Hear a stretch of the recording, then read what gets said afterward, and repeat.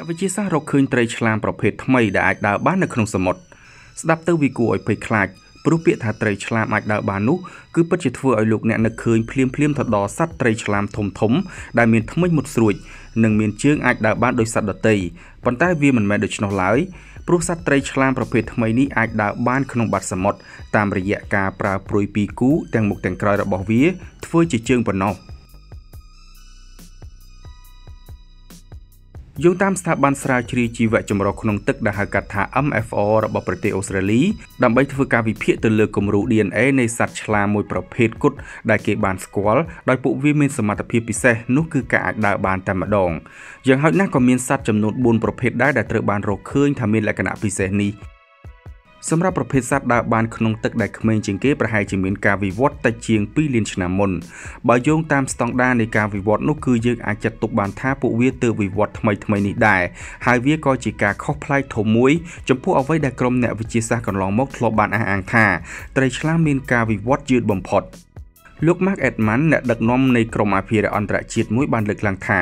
របបកំហឹងថ្មីនេះពិតជាបង្ហាញឲ្យឃើញថាត្រីឆ្លាមសម័យថ្មីមានថាមពលនៃការរស់នៅប្រកបដោយការវិវត្តខ្លួនពួកវាយ៉ាងលឿនគួរឲ្យកត់សម្គាល់ហើយពួកវាក៏មានសមត្ថភាពក្នុងការសម្របខ្លួនទៅនឹងការផ្លាស់ប្ដូរបរិស្ថាននានាផងដែរ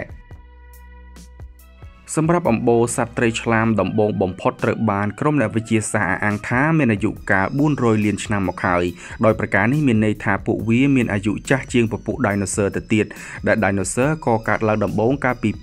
240លានឆ្នាំមុននិងផុតពូជកាលពី65លានឆ្នាំមុន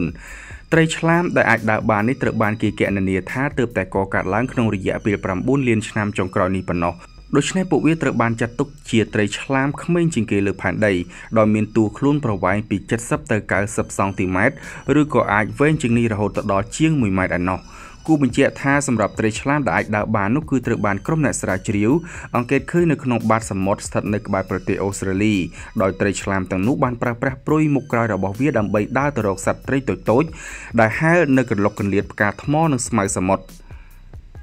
ត្រីឆ្លាមប្រភេទនេះក៏ត្រូវបានប្រទះឃើញនៅដែនសមុទ្រកោះញូហ្គីណេនិងកោះរបស់ប្រទេសឥណ្ឌូនេស៊ីផងដែរដែលពួកវាតែងតែដើរលើផ្ទៃបាតសមុទ្រដើម្បីស្វែងរកចំណី